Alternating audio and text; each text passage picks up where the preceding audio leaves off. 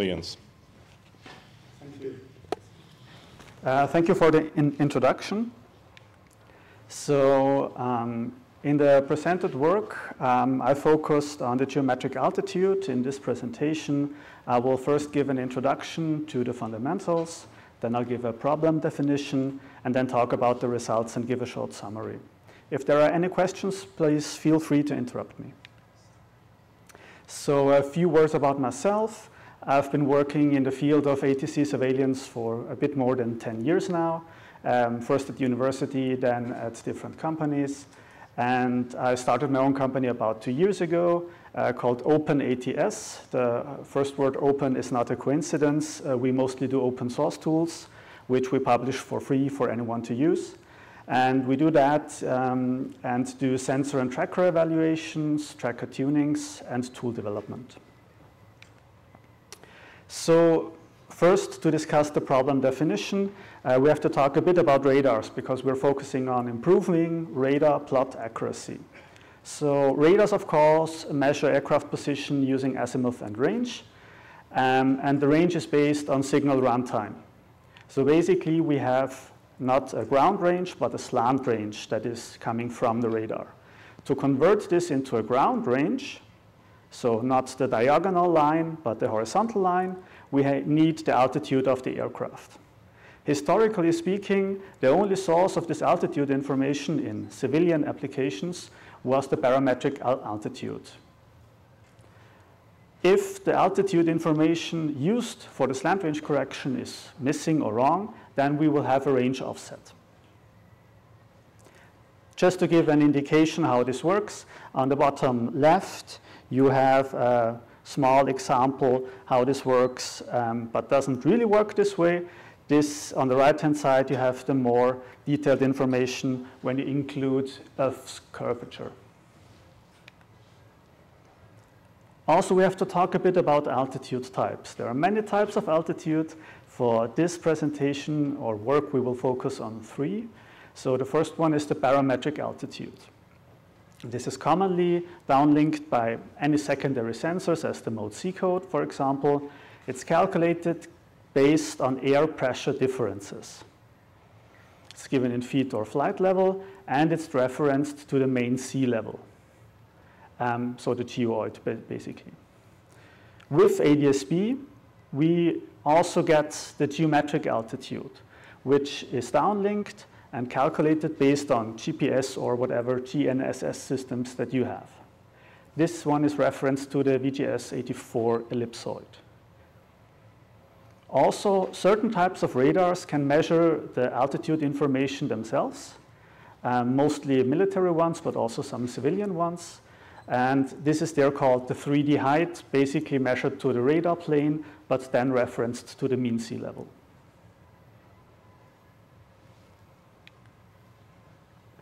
Why are radars still interesting, and why is improving radar plot accuracy still of interest? As you can see in this very nice figure from Eurocontrol, radar coverage, at least for Europe, is quite the backbone of ATC surveillance now. So in orange, we have the coverage of 4+ radars. And if you think about that some areas have coverage of more than 30 radars, you can think about how many radars are existing in Europe, let's say a few hundreds. Radars also complement the newer technologies because they have known accuracy and they are quite reliable. And it's a known technology, so we know what to expect from radars. So I'm not saying that they are better in any way. There is a big discussion about this, what ADS-B and multilateration is compared to radars. We're not going into that. I'm just saying they are still relevant currently. And now the assumption could be made that the barometric altitude maybe is not the best source for slant range correction. Because, as we will see, as presented in the paper, we have position offsets. So the scope of the work, based on a 24-hour data set of Austrian air traffic surveillance, thank you, Eurocontrol, we do an analysis of the geometric and barometric altitude offsets.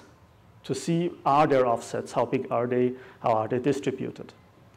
Then we will try to reconstruct the geometric altitudes based from barometric ones. Why is this important? Why not use the, if we have ADS-B, why not use the geometric altitude for each aircraft immediately? Well, you could do that, but not all aircraft are equipped with ADS-B. Not all of them deliver reliable geometric altitude information. And maybe you would like to have some, let's say, filtering in between the aircraft. So to do this for all aircraft in all possible circumstances, we need to reconstruct them, so model them. Then, based on this model, we will compare the pressure and temperatures from the model to real-life meteorological data to have a look if this fits real-life data. And then look at potential benefits. So basically comparing to reference ATC tracker data, if we used the 3 different altitudes that we have, compared to the reference data, which one gives the best estimate of position.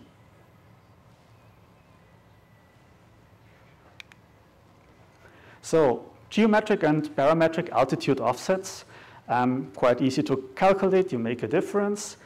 Thinking back to 2 slides before, you have still to adjust for the geoid, but apart from that, it's rather easy. But now I'm making a difference, and I'm basically having the assumption that geometric altitude from ADS-B is more accurate than barometric altitude. This is given by a paper. So basically, the standard deviation of the geometric altitude was measured in 2014. I couldn't find any more recent study to be 2.3 meters, so standard deviation, the 2 sigma value half. So how does this look like? We have now 2 figures. On the left-hand side, we have the distribution of the offset on the x-axis, and on the y-axis the count. Please note the logarithmic scale. So we can see that the large portion of our altitudes offsets are about 300 meters plus. So significant. On the right-hand side, this distribution now as a 2-dimensional histogram. On the x-axis again the difference, and on the y-axis the barometric flight level. And we can see the higher the flight level, the larger the offsets, and that a large part of our error distribution is at the upper flight levels.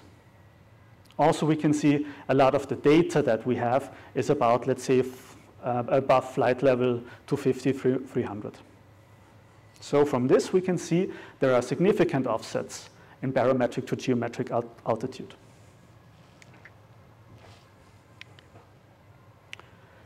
Now, how to reconstruct geometric altitude. First, we have to talk a bit about how altitude is calculated based on pressure.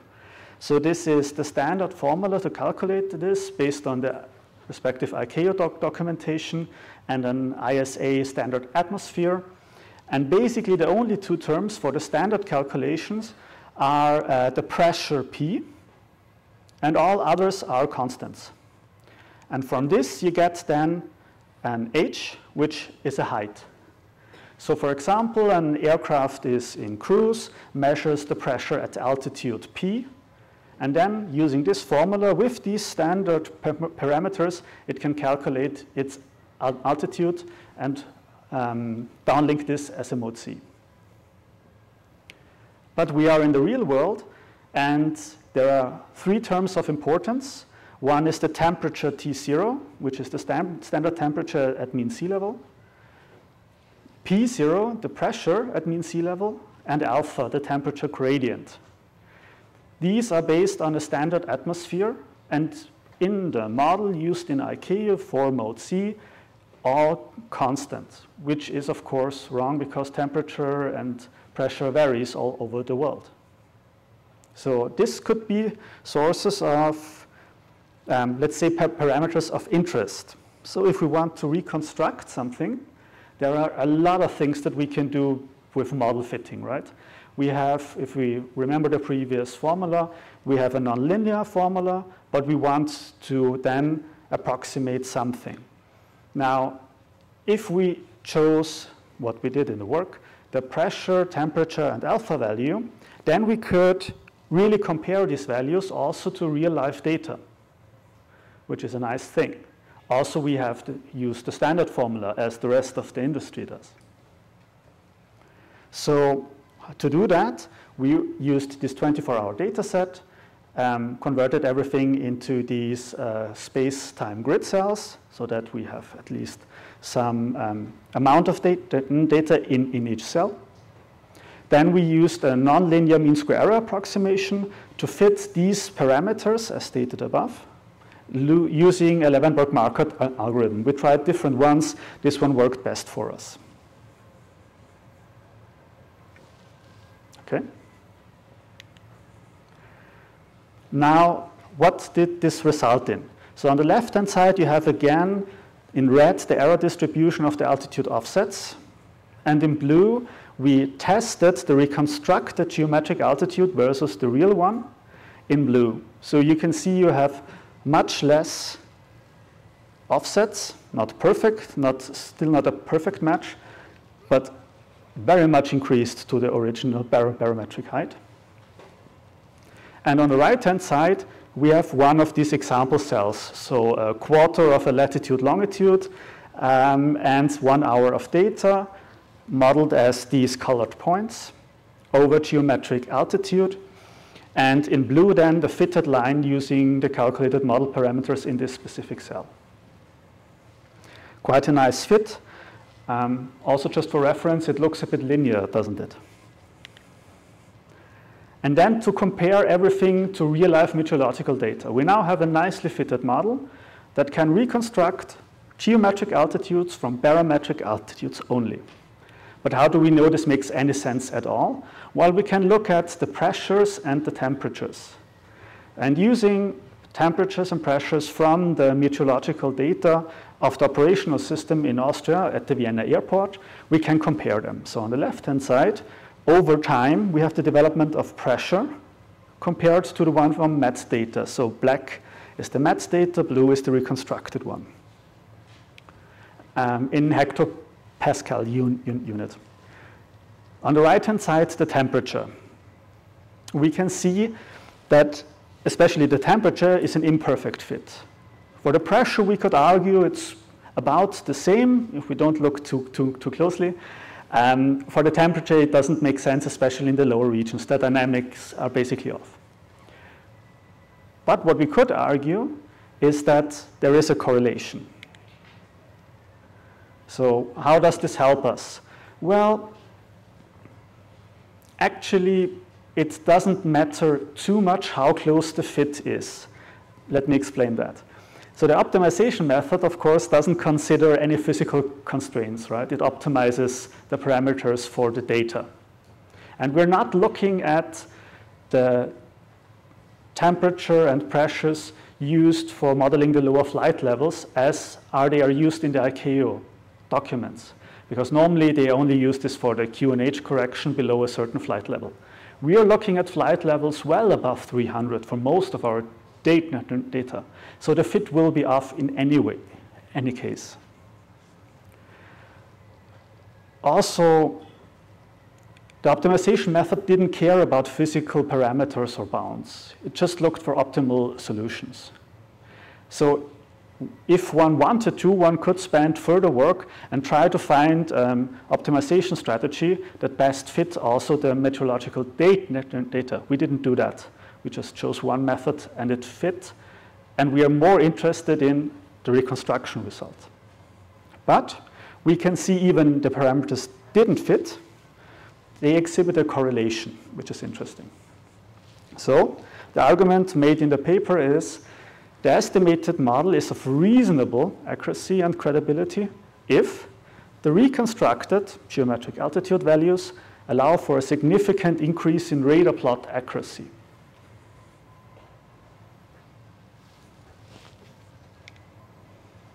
So how do we measure that? So in the data set, we had a single radar, which also gave us this 3D altitude information additionally. And for each of the radar plots, we calculated 3 different positions.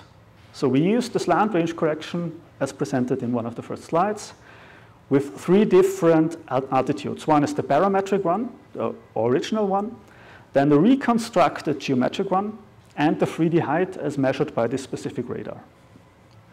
And then we compared these 3 positions to tracker reference positions, so interpolated ones from the operational real-life ATC tracker in Austria, which is of course not the perfect reference, but the best one that we could have for this amount of data. The results of that are shown in this graph. So we have 3 different Cartesian offsets now. In red, the original one based on the barometric altitude. In blue, the reconstructed geometric one. And in green, the 3D height from the radar. The Cartesian offset is now in meters on the y-axis. On the x-axis, again, the time, we calculated that in 30-minute intervals. So we can see that the reconstructed geometric altitude gave by far the best results, having an offset only of 50 meters, Cartesian offset with a standard deviation of 32 meters, while the original barometric one was above 90 meters offset and 40 meters standard deviation. And the 3D height as delivered by the radar was suboptimal for this application. Basically same result, but now in range offset, which is more interesting. Here we see even a larger improvement of the geometric, so the reconstructed geometric altitude, giving an decrease of offset by about 60 meters, and also a decrease in standard deviation.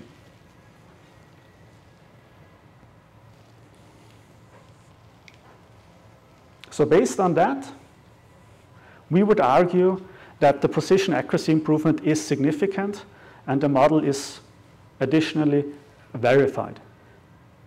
So of course, one could make the argument that if we have an inaccuracy in the reference position in the track updates, of course, then this will degrade the accuracy of our measurements. This is completely true. But we're not looking at the absolute values of the numbers. We're looking at the performance increase, so the relative change.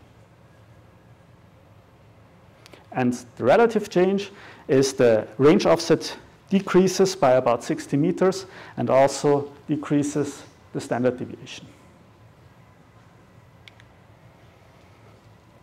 So maybe this is then more of a discussion then based on these results. These are nice. So okay, you can use geometric altitude to reconstruct physics-based parameters to really reconstruct geometric altitude based on barometric ones from all aircraft. But why is this important? Well, you could, of course, put this into a radar. And then you have radars with improved accuracy. And such radars exist. They already use for targets that have a geometric altitude in ADS-B. And if they have an ADS-B receiver in the radar, they can use that. But they don't do it for all aircraft. They can't. And of course, then you have one radar, as an ANSP, for example, that does that, and 7 that don't. So how do you integrate that then? So a more interesting application would be to put this in an actual ATC tracker, this technology. Just for reference, of course, this is also interesting for primary radar applications, because there you can also make use of the geometric altitude information, and where you never have ADS-B. And of course, for, let's say, quality assessment like Eurocontrol's SESI VERIF or something else. But let's talk about the ATC tracker. This tracker then gets information of all the radars and has ADS-B source or sources. So how do we apply that then, this technology, to this application? And how much does it benefit us? Well, this totally depends on the tracker, right? I mean, all of the trackers have advanced error correction mechanisms, outlier detections, whatever. Some of them also use geometric altitude where available. So it's really a solution-specific argument. Also, it strongly depends on the sensor infrastructure. If you have 10 radars, then maybe they correct this altitude offsets to the most degree. So it's a hard argument to make, but just as a starting point of the discussion, if you wanted to do that, I would suggest to use another reconstruction model. So not use this temperature and pressure-based one, which is nice to compare it to meteorological data, but it requires a large number of target reports to be actually accurate because it's a non-linear fit, right? A linear fit would be much more appropriate based on my previous trials. Also, since this was now an offline analysis, you would need to adapt it to an online analysis. If you were to choose a linear fit model, then a Kalman filter variant would be easiest, right? So based on the presented work and these interpretations, the main point is the presented work allows for significant enhancement in some ATC tracking applications and some environments. So as a summary, we looked at geometric and barometric altitude offsets. We saw that they are significant. We compared the reconstructed temperature and pressure model parameters to real-life Viennese MET data. It provided an imperfect fit, but I'd argue a strong correlation. And then we checked if the reconstructed geometric altitudes improved radar accuracy. And it showed a strong improvement. So the range offsets by about 40 meters improvement and lowering the standard deviation by about 13 meters. The actual values there will be very solution specific and data specific, also depending on what day you look at, which weather, which pressures, and so on. But just to give some rough numbers. And we showed that the presented work allows for a significant enhancement in some circumstances. This is it. Thank you. Any questions?